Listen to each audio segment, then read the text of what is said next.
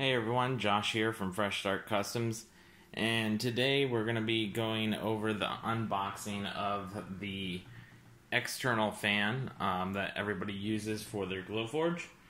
Just got that in the mail finally, and this is exactly how it came, except I put some duct tape over the shipping label with my information on there.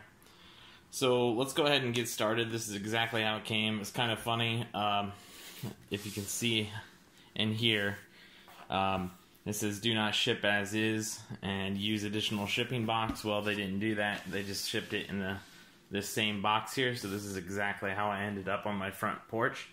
So that was kind of funny, but it looks like there's barely any like noticeable dents or anything. Maybe right here, but that's nothing. That just looks like the cardboard bubbled a little bit. So let's go ahead and open this up really quick here and see what it looks like on the inside. And it looks like it's in pretty good condition just from seeing it here. I'm going to go ahead and pull this out.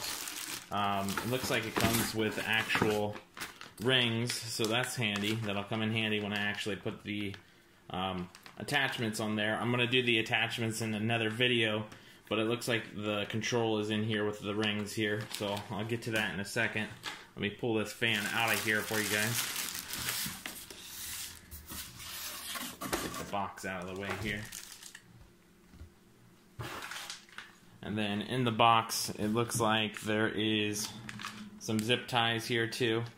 So we'll have to look into that if we're going to actually need that, or if we can just mount it with screws.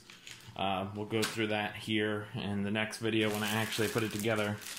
But we'll take this apart here and see what the fan looks like, see if there's any noticeable damage on it. Clear this stuff out of the way really quick. Alright, so we've got the fan here. This is the 6-inch model. I know some people went with the 8-inch. This is going to be the 6-inch AC Infinity fan. Looks like they just crammed all the cords right inside here. So we've got all the cords here. I'm assuming this cord is going to be plugging into the fan connector here, the actual button. And then we just have a rather long power cable too. So that should be able to reach pretty much anywhere that we need it to reach. Looks like everything is in good shape here.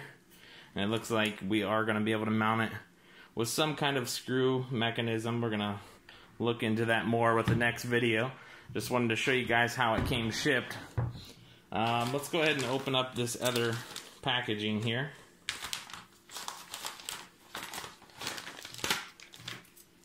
So this is straight out of the bag here. Like I said, this is going to be your on-off button here for the fan, it looks like. You've got some manuals here, and then 2 of the actual hose connectors. Going to connect right on here, just like that. So that'll actually save some time, because I forgot to do that. I was just going to tape it on there, but this will clamp those reducers that we're going to put on there. It's going to be a 6-inch to 4-inch fan reducer that we're going to put on this. I don't think I'm going to actually use any of this zip tie stuff here, but we'll get into that in the next video to see if I have to use any of this for the mounting on the opposite side. But I plan on drilling this right into the back end of the wooden table that I have the Glowforge Pro on, and then just venting it right out the window. So that's pretty much it. That's all that comes with the fan here. The next video, I'll go ahead and show me putting together the actual reducers and cutting the hose in half and putting the hose out the window there, and seeing the difference between the sound of the Glowforge after we get this installed. Just wanted to get this video out there. I know it's been a little while since I posted a video. Been pretty busy for the holidays, so we'll catch you guys here next time. We'll see you in the next video.